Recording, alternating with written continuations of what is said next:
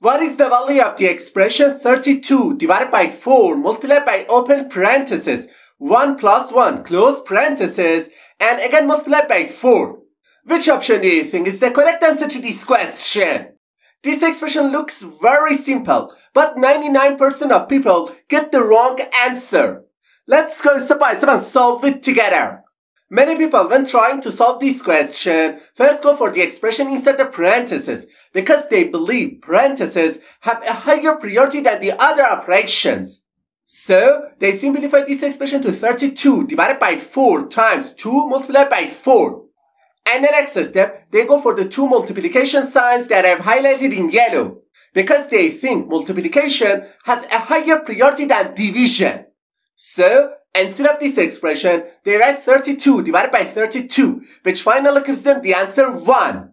And immediately, they conclude that the correct answer to this question is option B.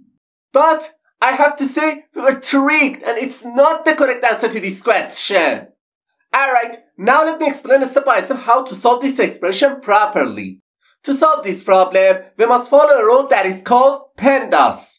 And this rule, P stands for parenthesis, E stands for exponent, M stands for multiplication, D stands for division, A stands for addition, and S stands for subtraction.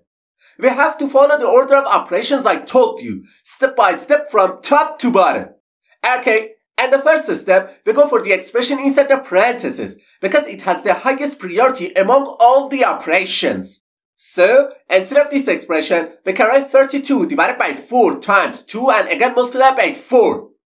Alright, as you can see on the screen, in this expression, we have one division sign followed by two multiplication signs. We must pay close attention that multiplication and division have exactly the same level of priority in the PEMDAS rule. In this situation, the best thing to do is to start from the left and perform these two operations in order. So, first we perform the division between 32 and 4, which simplifies this expression to 8 multiplied by 2 and again multiplied by 4. And the next step, we perform the multiplication between 8 and 2, and instead of this expression, we can write 16 times 4, which finally gives us the answer 64. Therefore, option D is the correct answer to this question.